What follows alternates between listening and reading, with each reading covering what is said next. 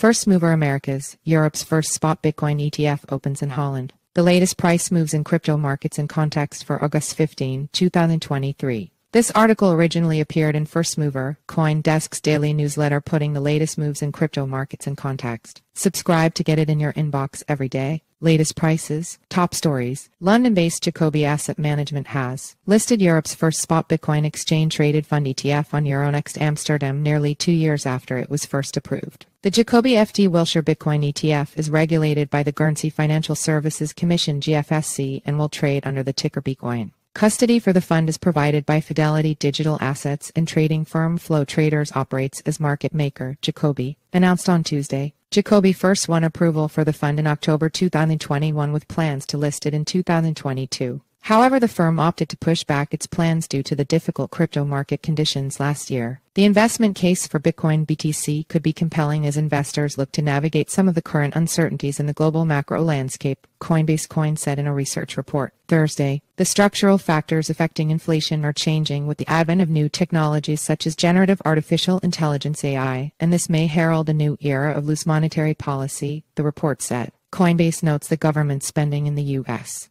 has increased, keeping economic growth stable, but boosting the cost of servicing the country's debt over the next few years.